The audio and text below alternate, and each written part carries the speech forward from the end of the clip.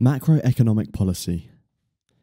Governments and other policymakers have at their disposal a wide array of individual policies to help them achieve their objectives, which include maintaining a stable price level, which means keeping the rate of inflation within certain limits, typically around 2% per year in most countries. Achieving full employment, typically around 4% unemployment.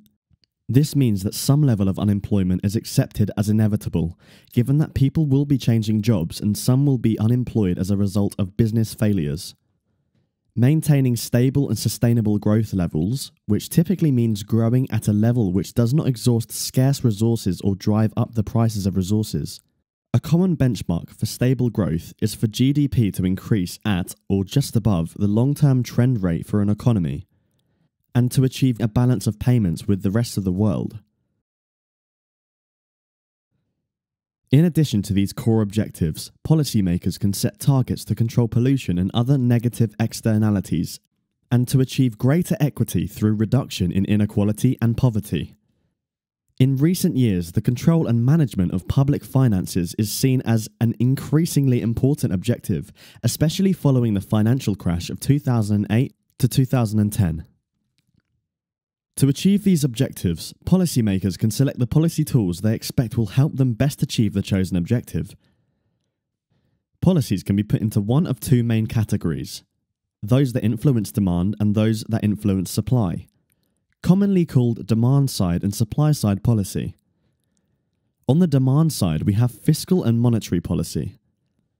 While fiscal policy uses taxation, public spending, or borrowing to achieve changes in aggregate demand, monetary policy attempts to influence aggregate demand by expanding or contracting economic activity through the regulation of the supply of or the demand for money.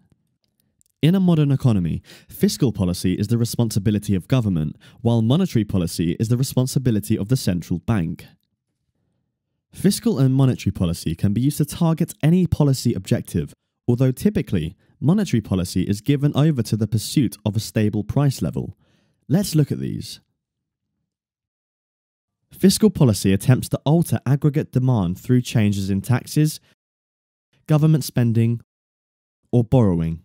Discretionary fiscal policy means deliberate policy changes, usually in an annual budget, while automatic stabilizers use fiscal drag and fiscal boost to regulate the business cycle automatically.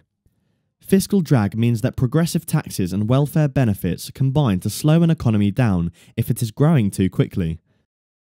Fiscal boost stimulates the economy automatically by using progressive taxes and benefits to pump money back into an economy when it is slowing down. Monetary policy involves changing either the price of money, its interest rate, or the quantity of money.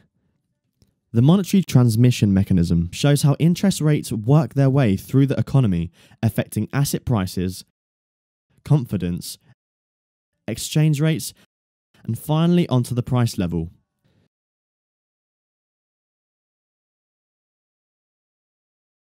With the era of very low interest rates, central banks have turned to quantitative easing, which pumps money directly into the economy through a central bank purchasing financial assets.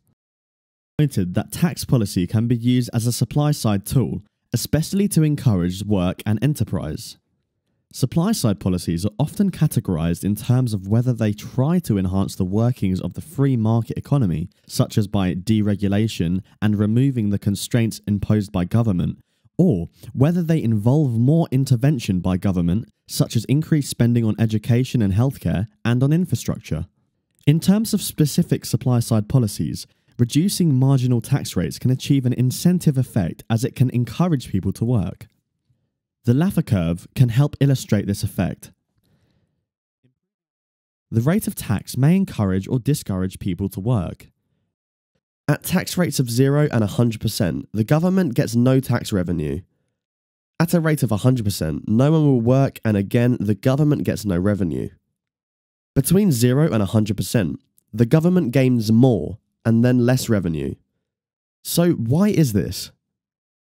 According to the Laffer curve, a disincentive effect will kick in, beyond T tax rate, caused by workers substituting leisure for work.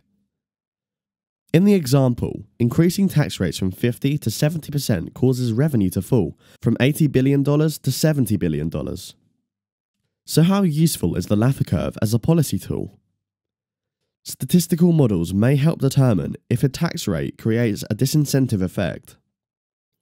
For example, with an income tax rate of 60% and government revenue of $77 billion at point Z, a policy to reduce tax to 50% might reasonably expect revenue to rise to $80 billion at point T. If the actual gradient is for curve 2, not curve 1, then revenues may fall to point X with no disincentive at Z. So, trying to set tax rates based on a theoretical Laffer curve is extremely difficult. Improving labour productivity is also seen as a key supply-side objective. Productivity is measured either as output per worker or output per hour worked. 3 factors stand out as key areas for an economy to improve.